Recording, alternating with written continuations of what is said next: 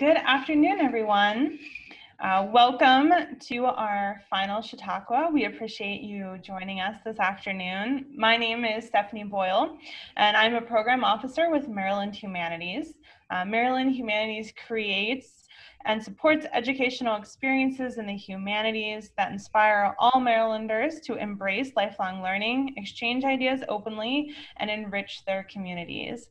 And I am joined here today by storyteller, civil rights advocate, and teaching artist, Arthuretta Holmes Martin. Arthuretta, thank you so much for joining us this afternoon. Thank you for having me.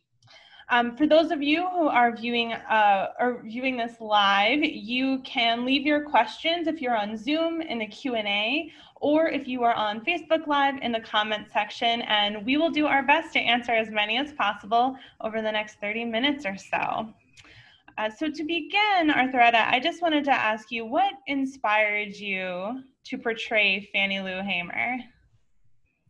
Well, I guess it was about 4 or 5 years ago. A friend of mine, MJ, is a artist from the West Coast that had moved to the DC area, and there was a Baptist convention, and she wanted Fannie Lou Hamer to be present at that event. I had done some other work for MJ, and I said, sure. That's when I first did Fannie Lou Hamer a few years ago. And since that time, I've sort of put Fannie Lou on the shelf and reenacted several other women activists, voting rights activists. And then this opportunity came, and Fannie Lou's persona was more than happy to accommodate. Thank you. And so talk to us a bit about how you put this performance together. What sources did you find? What really played a role in the creation of it? And, throughout this Chautauqua this summer, we've gone from the 1600s all the way to modern times. So certainly you have we can actually listen to Fannie Lou's speeches. And so tell us a bit about how you formatted it and the setting that you present her in your performance. Well, let me first start with the sources. There are many sources for Fannie Lou Hamer. As an activist, there's not a lot out there about her personal life. So I relied a lot on a lot of materials that were written about her. One, This Little Light of Mine, was written in 1980s after she passed. I have gobs of books about Fannie Lou.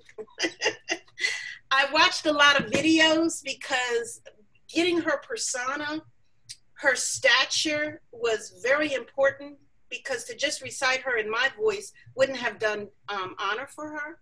Those are the things that I used. I used a lot of secondary sources. I don't call them primary, because I didn't actually speak with her or anyone directly to ask those questions. I actually, when I first found out about this, I was planning to go to Mississippi until COVID came. And once COVID came, I couldn't make that trip. So I relied on secondary sources, videos, books, research materials that I found online. Now, as far as the setting, that was tough, because the story itself evolved. It was, of course, when you do this work, there's so much story to tell. You don't know quite what parts to pick out. I decided to let it just flow. Once I let the story write itself, and I wound up in one moment in time, which is after her testimony, that is when I had to figure out the setting. And the setting was a wood room where she was staying with friends after her testimony. She's, doing the Green Book, we couldn't just stay in hotels. We couldn't stay in hotels in Atlantic City. So that was the setting, just this wood room, a wooden home where she and other civil rights activists were staying. So we get to see your performance as Fannie Lou just after she's given her speech to the Democratic Convention. So we have a question here from Nicholas, and he asked the question. It says at the prologue after your performance, excuse me. He asked that it mentions equality of representation was obtained for the state Democratic delegations.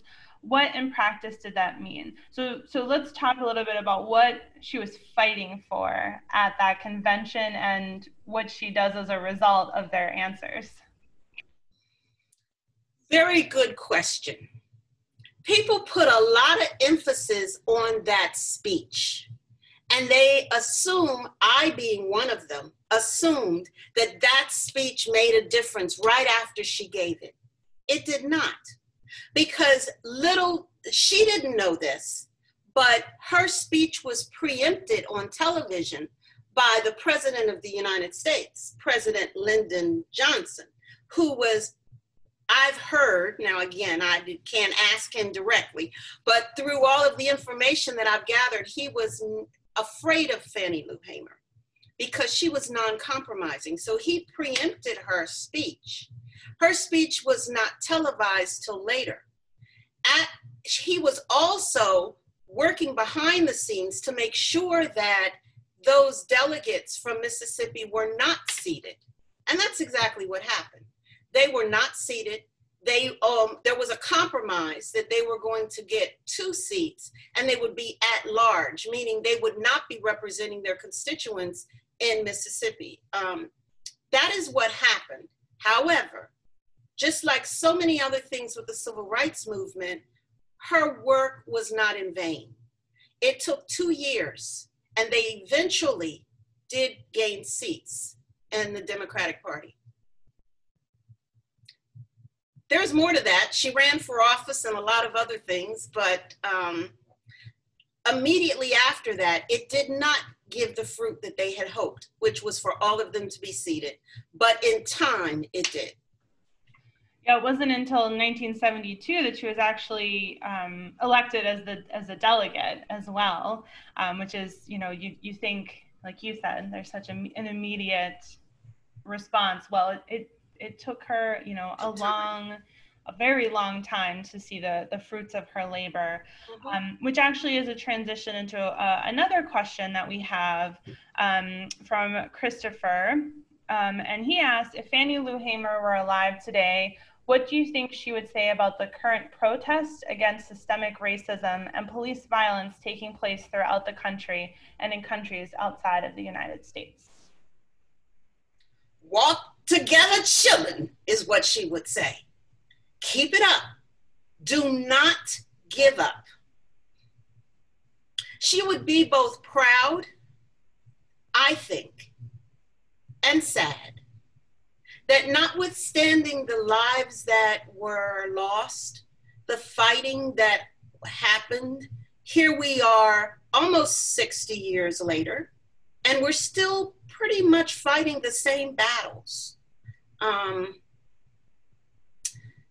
She would be proud, but she would say, hold the line, just keep on pushing, I think, is how she would see what is going on now. Now, of course, there are, we have elected officials. We have far more elected officials that are African-American than we did in the early 60s. A lot of that work caused the establishment of the Congressional Black Caucus and all of those things, but the forces that are oppressing and suppressing voters still exist, and they continue to do those things. People want to have a voice in how their lives are managed, and they deserve that right. That is a human right. We must make sure, it is our responsibility to make sure that people continue to have that right. Thank you. So in addition to her work around voting rights, which I'm sure we will come back to because it's such a significant part of her story and who she was as a person, she also worked to help agricultural communities. You know, we learned that you know, she was a sharecropper, and she started working at the age of 6. So we know that she also helps to create impacts with the agricultural communities. Can you talk about her efforts related to that, and how the legacy of Black-owned farms and agricultural co-ops continue today? That is a course, but I will keep it simple because it is both complicated and simple. When Fannie Lou grew up, she was always hungry. Their clothes were always tattered, but yet they worked the fields. As I stated in the monologue, hunger was a big part, and she connected as a child the color of her skin to her hunger and wanted to be white because she thought if she was white, she would then be able to eat. And her mother instilled in her to be proud of being a woman, to be proud of being Black. That was the catalyst that caused her to not only advocate for voting rights, but also human rights. Human rights include the right to have food. When she came back from her event in Atlantic City, she started a co-op by buying seed, by finding land, and encouraging the people to develop their own crops. She talks about planting okra and tomato and beans and squash and all of these things, and have piglets. She had a pig farm where families could take a pig as long as they brought a pig back, because they didn't have money, so it was a bartering system. And this bartering system, Freedom Farm was the name of her co-op, was what they used to maintain and feed the people. Now, how does that connect with farming today? African Americans at that time owned tremendous amount of land in the South, and they could do farming, not just those that worked on plantations and were sharecroppers. Some owned their own land. But as our economy has evolved, the powers that suppressed voting also found that this bartering system cut them out of that economy. So they developed methods and methodology to take that land in so many different ways. The Black farmer, I did a lot of civil rights work with the Department of Education and the Black farmers movement, which is still going on, by the way, because a lot of Black farmers' land has been co-opted. And she would be very saddened by that because a lot of that happened after her death. But the co-op is extremely important. We have cities, we even have rural communities that are food deserts. How does that happen?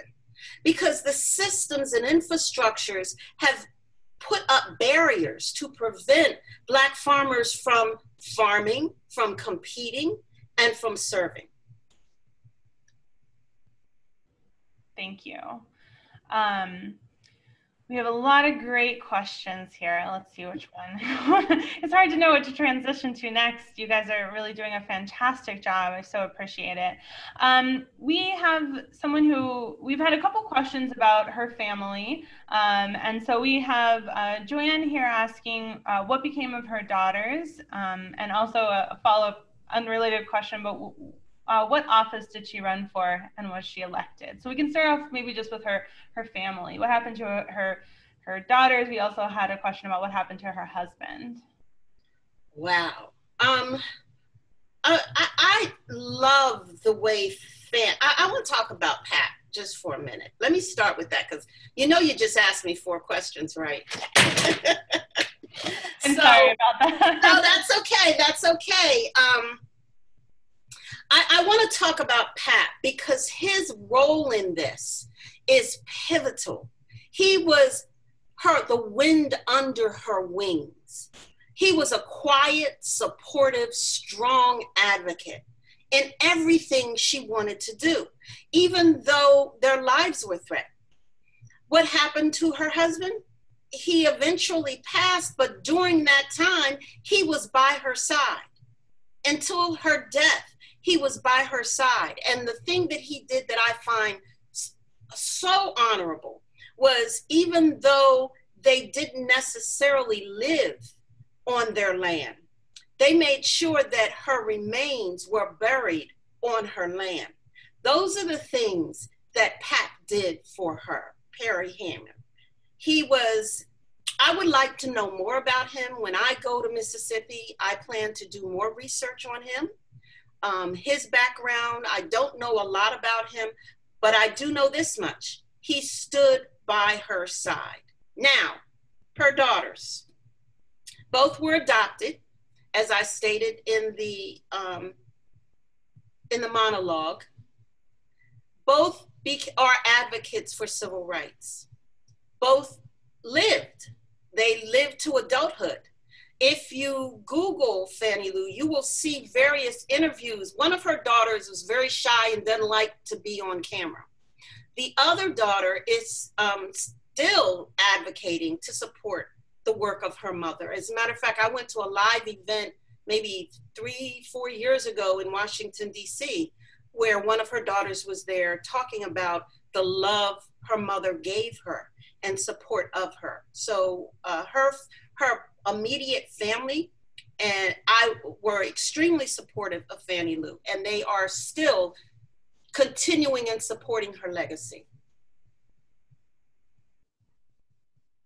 Thank you.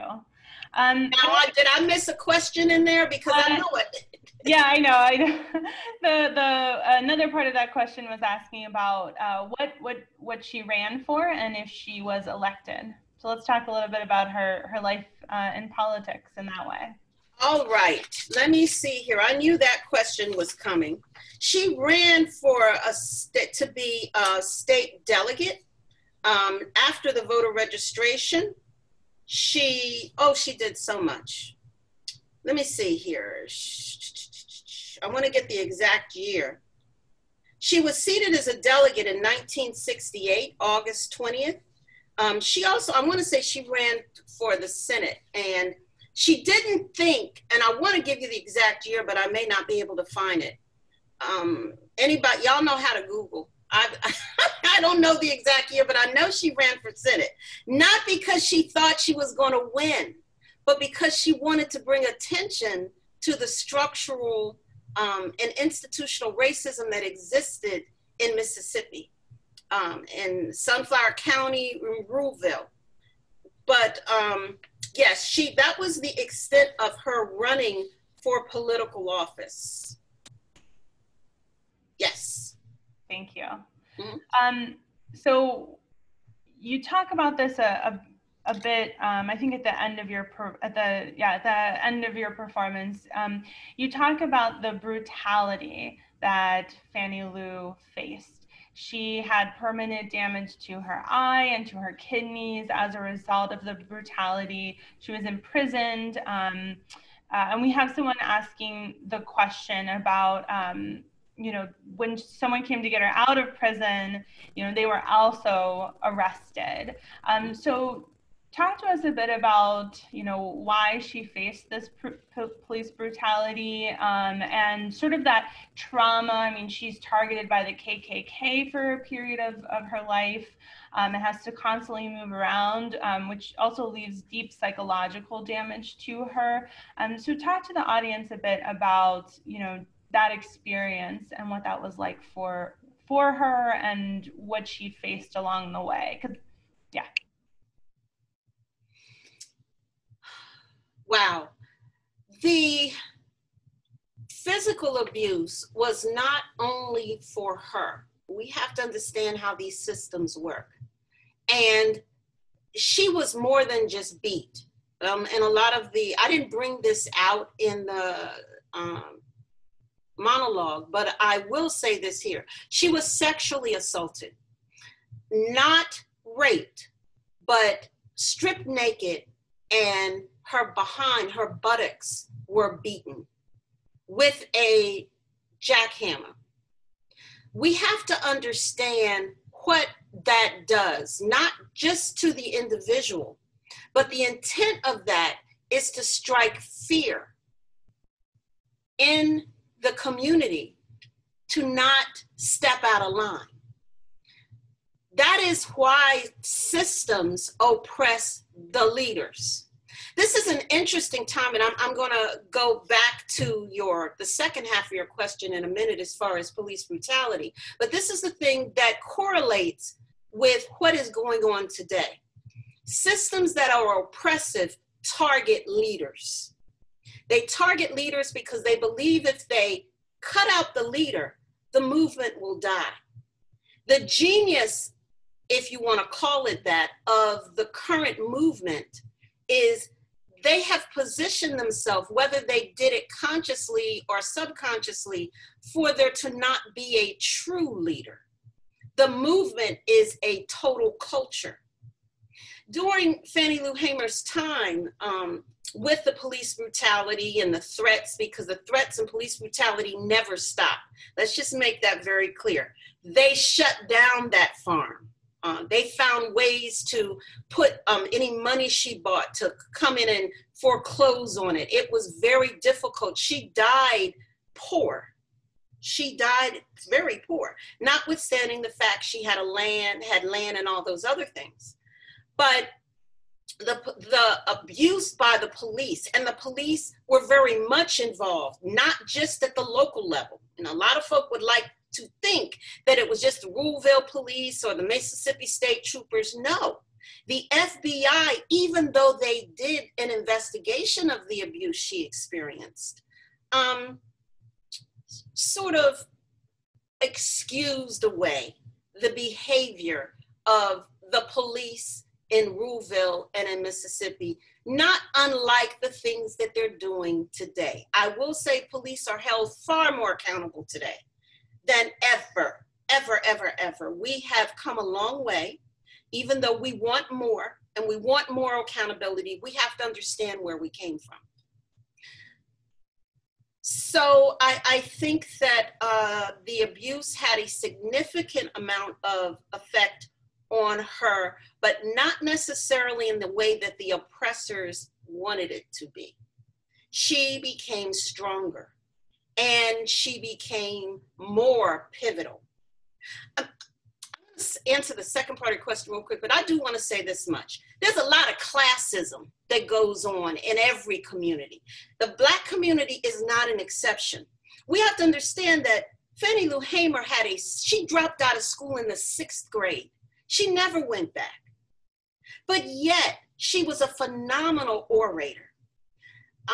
She wound up traveling to Africa. I watched her on Tony Brown's journal articulate this. She could get in with those PhD folk. Articulate her position. She was proud. So, yes, it affected her, but not in the way that the oppressors and other people would think. A lot of that, she was brilliant. She was absolutely a genius.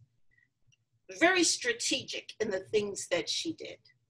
Now you can ask me the second part of that 3-part question that I forgot. I'd like to say I'll get better at it, but I probably will. I think you answered, that really wonderfully. And I want to move on to a different question that was asked, excuse me. Okay. We had someone asking the question around, you write in the end part that on her grave, she has the quote, "I'm sick of tired of being sick and tired." Do you know when she said that quote, or any of maybe her family's thoughts as to why they used that? I, in my research, cannot put a finger on, okay, this is the day that we're acknowledging that she's sick and tired of being sick and tired, because she said it all the time doing her activist work. I will say this. Now, this is something I wanted to say earlier, and this is what left me. She used song. We can talk about being sick and tired of being sick and tired. and it is a phenomenal piece. But she used song to strengthen her.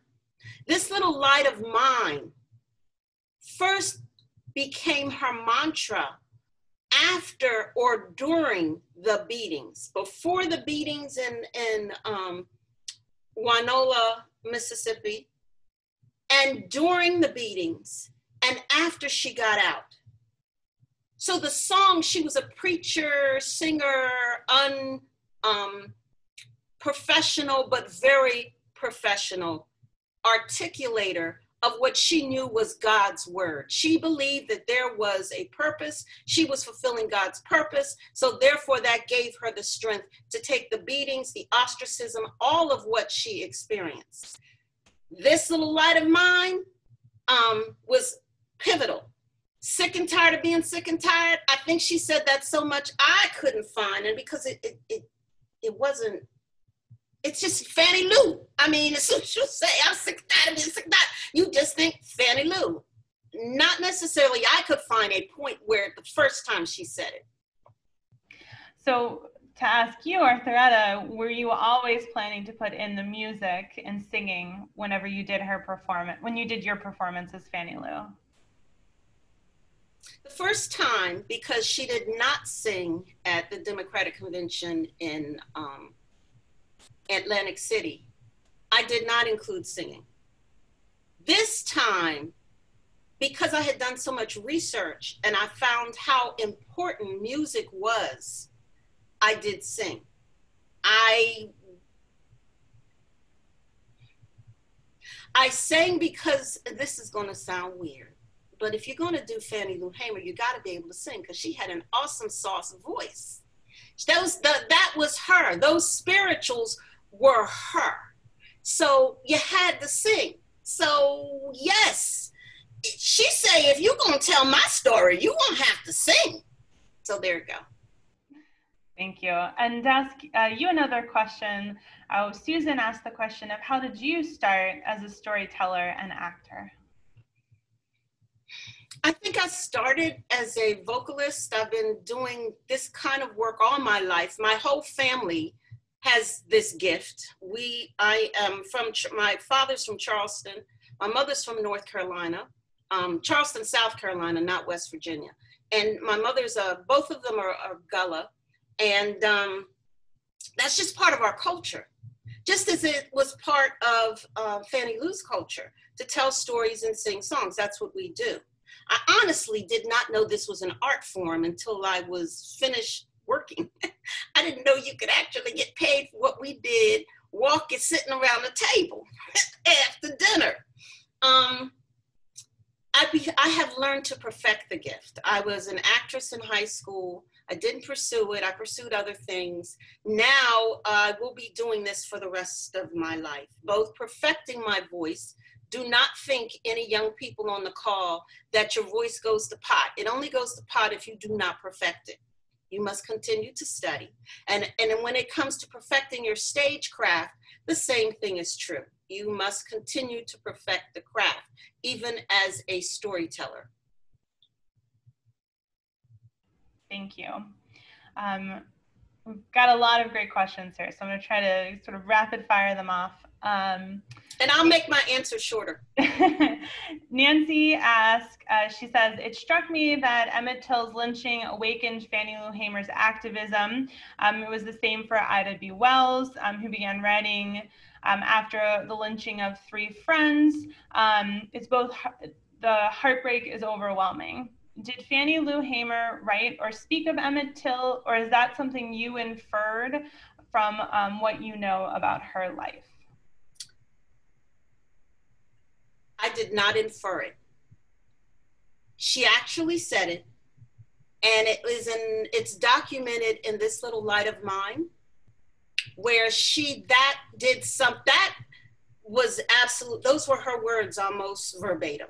There are pieces in there that were my inference. That was not one of them.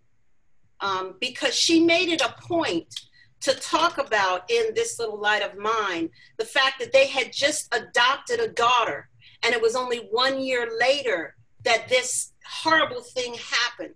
And the other thing that I found interesting in this little light of mine was that the biographer who wrote the story, it was as if she was 44 when she took on this activist work. That was a pivotal time in her life. It was that murder. She knew other people that were lynched personally, but it was that murder because of the proximity of the age of her daughter that caused her to then decide, I got to take a stand.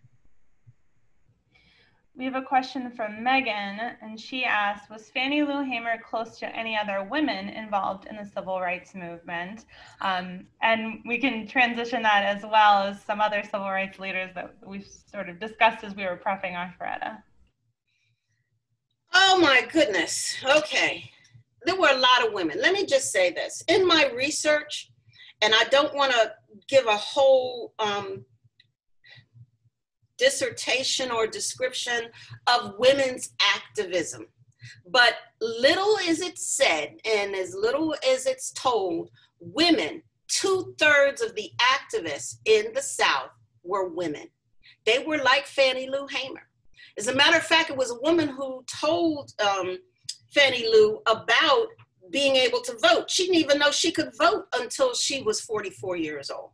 There were many, many, many women who participated in the civil rights movement. Do they get their just credit? No, they do not.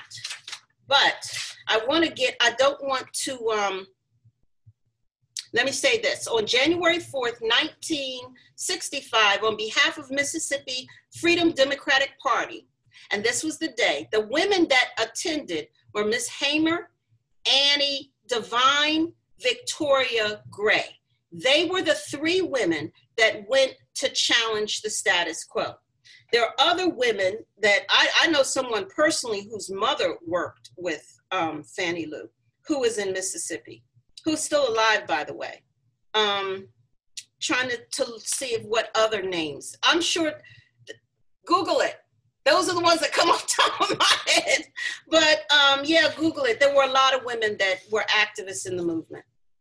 There were more women. I would argue there were more women than there were men.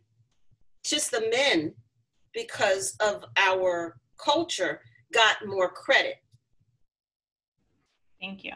So let's talk a bit about, we know that she's a SNCC organizer, and, I think we'd be remiss as we talk about the Civil Rights and Voting Rights Act if we didn't talk about Representative John Lewis, who just passed recently, and his relationship with Fannie Lou Hamer. So can you talk to us a bit about how they were connected? Oh, they were connected. As much as folk, this is not on the forefront, and actually this is going to be my next piece, is going to be to talk, because I'm going to have to dig for it. It's to talk about the relationship between John Lewis and Fannie Lou Hamer.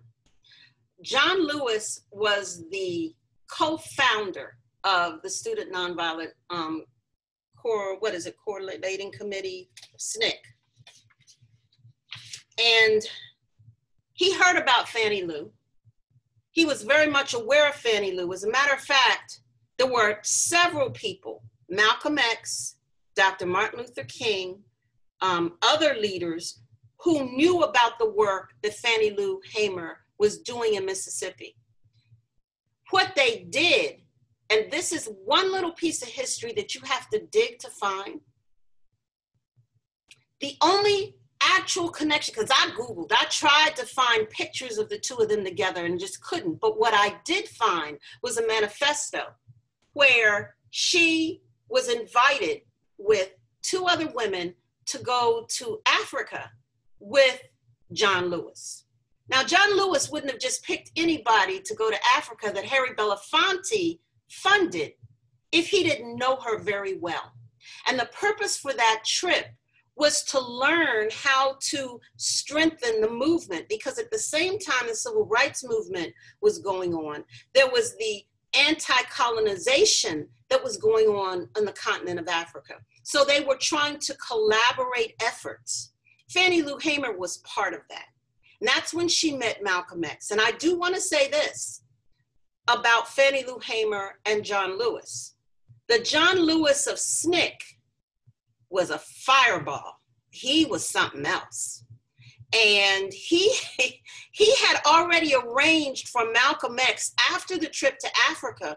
He had arranged from Malcolm X to go and speak in Mississippi to support Fannie Lou Hamer.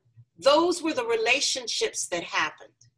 It's unfortunate Malcolm X was killed in less than 2 weeks after he left the trip to Africa. So he never got the opportunity to speak in Mississippi. Thank you. And, we're talking about these great activists. What do you think activists today can learn from Hamer?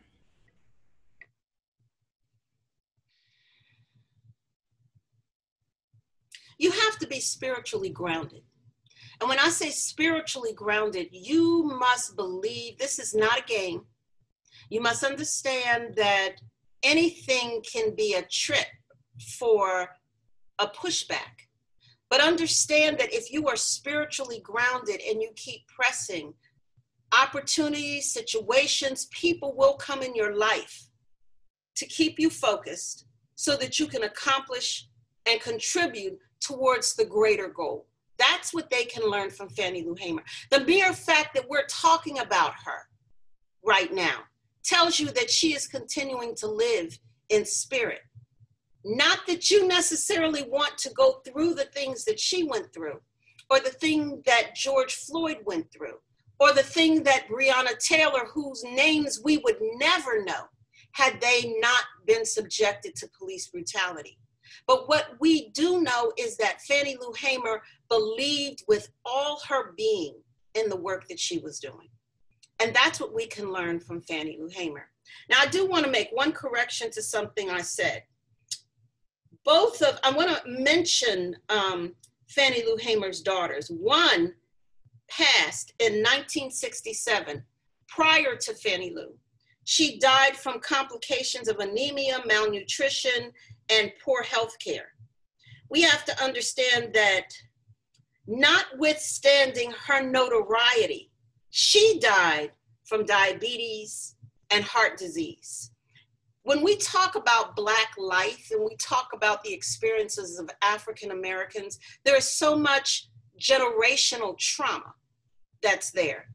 So when we talk about what can we learn from her, when you see an African American of today, no matter what they have achieved, they are still the descendant of generational trauma.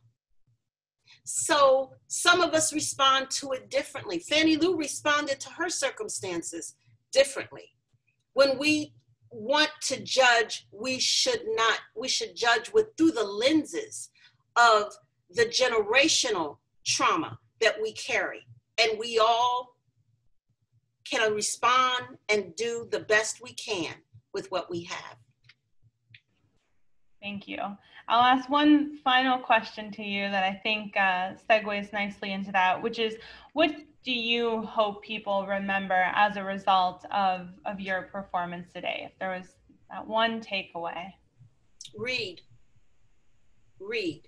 Do not take the things that you hear and say about a person or a situation for face value. That's not to necessarily criticize them or to pick apart, because I am sure there are little tidbits of facts that are twisted, because as I read a lot of different interpretations of her life, I saw a lot of different things that may conflict. But you have to look at the spirit of the work that she did and the totality. But you also have to know what actually happened. So I really recommend, after you hear my performance, the Q&A, you go and do the research. And if something wasn't just quite right, say, that's cool. She'll get it, change it next time. Or I'm going to do more work and I'm going to write about this too. Because that is how you give honor to other people. That's how you give honor to ancestors who went on before. Can I say one last thing about Fannie Lou? And I know we got to wrap up. Absolutely. Fannie Lou Hamer was not just about Black rights, but poor whites, because she was just as sensitive to the treatment of people who were not Black. That was a lot of her appeal.